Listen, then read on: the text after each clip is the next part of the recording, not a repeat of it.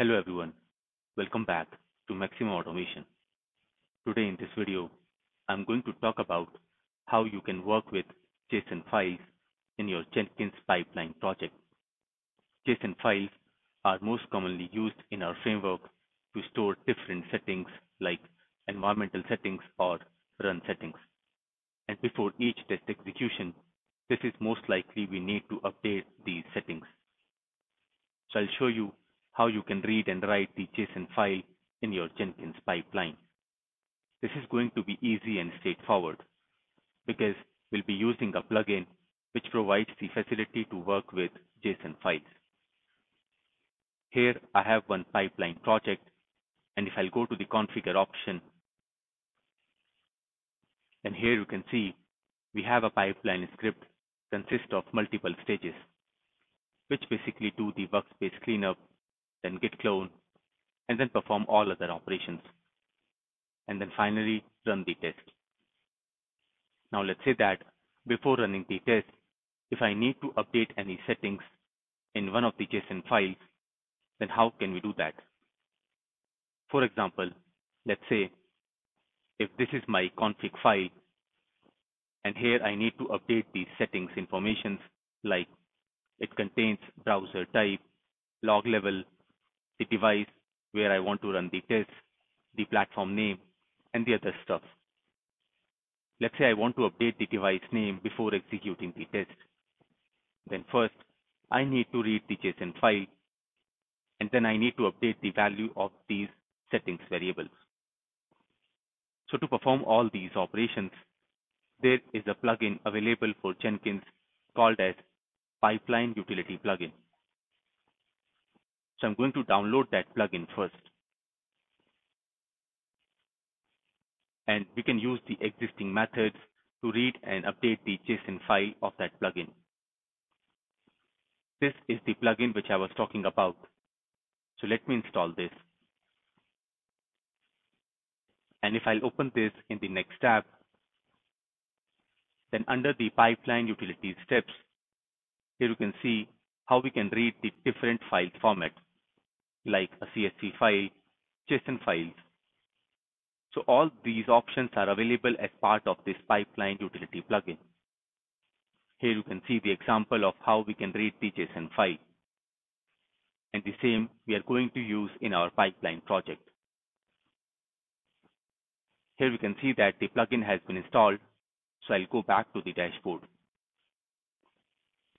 After that, I'll move to the pipeline demo project. Now, what I'm going to do is, before the test run stage, I'm going to create a new stage called Settings Update.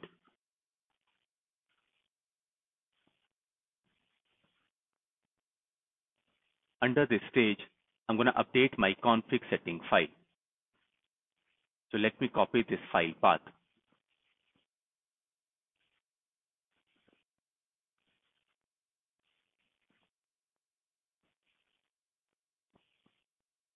Now, if I'll move to the next tab, then here you can see that to read the JSON file, what we can do is we can define a variable and then we can call readJSON followed by the file path. So I'm going to copy this statement and then I'll go back to my pipeline script. Here in this statement, I'm going to name the variable as settings. And then let me provide the file path here.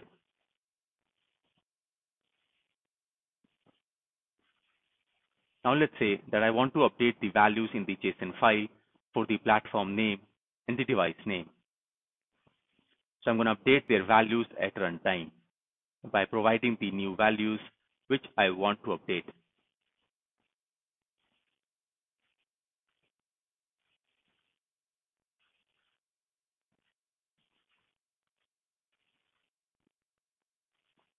Right now, this settings variable has all the information and the values which I have updated are available to this settings variable. But now to apply the changes back to the JSON file, what we need to do, we need to use the writeJSON method. In the writeJSON method, we need to provide the JSON file path followed by the JSON which we want to write into the file. Let me copy this and I'm going to paste it over here. Now I'll create a variable for file name and I'll use the same variable to pass the file name in all the methods.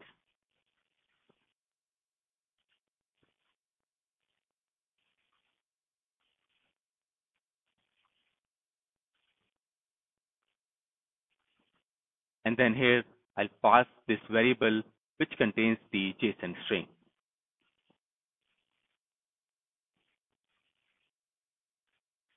Now, because we are using the script here, so let me add this under the script block.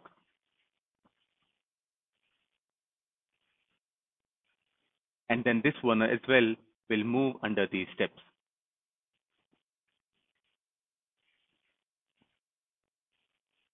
Now, what I'm going to do is I'll just comment the existing steps or stages so that we'll just see if our script to update the JSON file is perfectly working fine or not.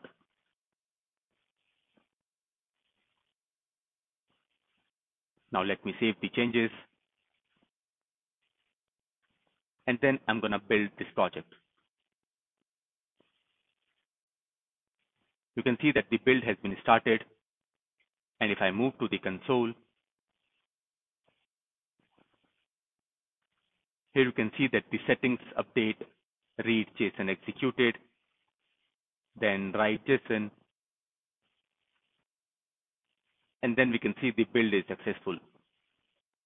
Now I'll just quickly move to this config.json file. Here you can see that the JSON has been updated. You can see that the platform name is updated to the iOS and the device name is updated to iPhone 14. This is how you can update your JSON file. You can read your JSON file and then you can update the information back to the original JSON file by using the pipeline utility plugin. I hope you liked this video. Please put your comments in the comment box. Also, please like, share, and subscribe to the channel. Thank you.